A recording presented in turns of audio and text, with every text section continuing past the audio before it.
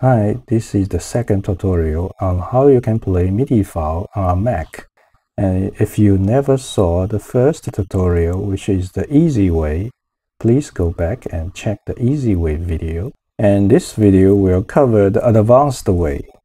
And let me give you a demo first.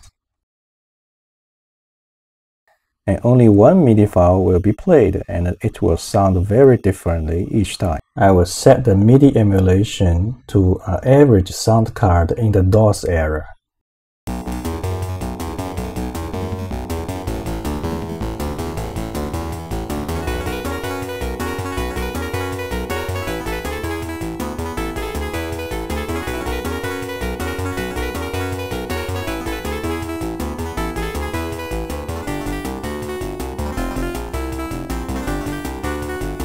Next, I will set the MIDI emulation to Adlib card or equivalent to Sound Blaster 16.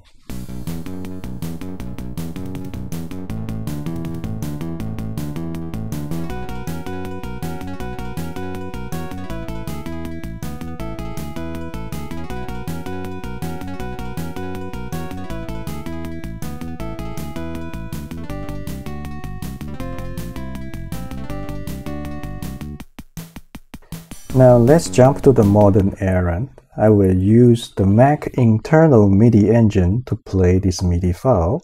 And this is the sound you heard from the Easy Way video.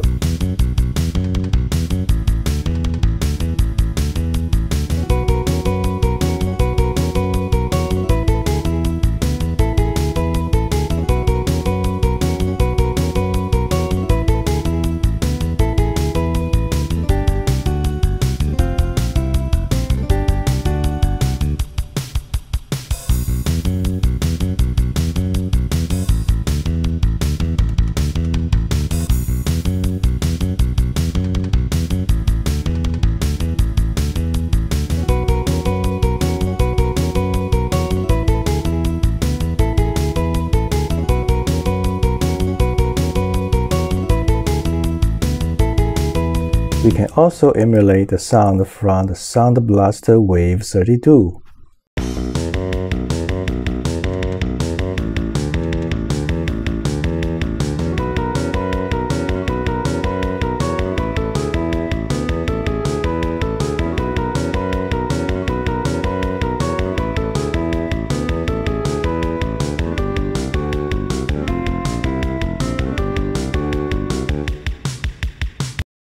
We can also use the sound bank from the Roland.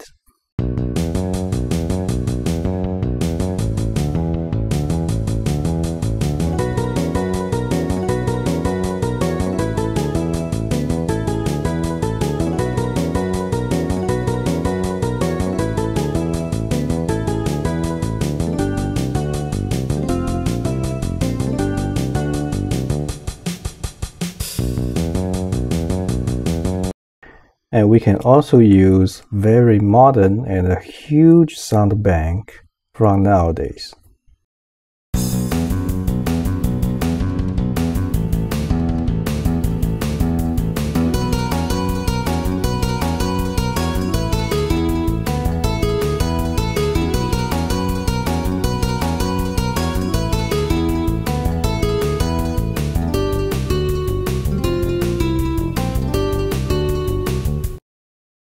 As you can see, the same MIDI file can be played in various ways and it sounds so differently. And since this is an advanced guide, so I have to explain things. You see on the left, it's MIDI. On the right, it's WAV, MP3, AAC, or FLAC. They are fundamentally different. Basically, MIDI is a music sheet. And music sheet cannot play itself. Music sheet doesn't contain sound waves. On the other hand, the WAV MP3, they are sound waves. And that's why MIDI can be so small. And here is how MIDI system turn the music sheet into the sound you can hear. You can think the music sheet here is actually a MIDI file or a MIDI keyboard or MIDI drums. and they have one thing in common: they cannot make any sound. And this beautiful lady here is called a MIDI sequencer. It also cannot make any sound, but take in the MIDI file or the music sheet as inputs and play the instrument. It can be both hardware or software. If it's a software, it's usually your MIDI player or MIDI editor. And this piano here is called a MIDI synthesizer. And this is the critical part which can change do, re, mi, fa, sol into sound wave. Different synthesizers have different sounds. It's just like a $10 toy piano and a real piano sounds differently. What we are doing just now is to change the synthesizer so we can hear different sounds. It can be a hardware just like a piano, or sometimes it's called an electric piano. But most likely for us, it's a sound card or an emulated sound card. Or it can be a box. Lastly, it can be a software in your computer to emulate this box. And now you know how MIDI works, and we are going to install the software required for us to change the MIDI synthesizer on our Mac, so we can use different synthesizer to play the same MIDI file. The solution I found is something called a minimal MIDI player. It's an open source free MIDI player which can load the sound fronts. And this is the author's name. And here is the download link. Download this zip and unzip, and you will get the player. Drag it to your application folder and it's done. The second solution I tried is something in the App Store. You go to the App Store and search SoundFront MIDI, and you see this NS MIDI player. It may be not free because it has in-app purchase, but I cannot use it because it requires the latest Mac OS, and I refuse to upgrade.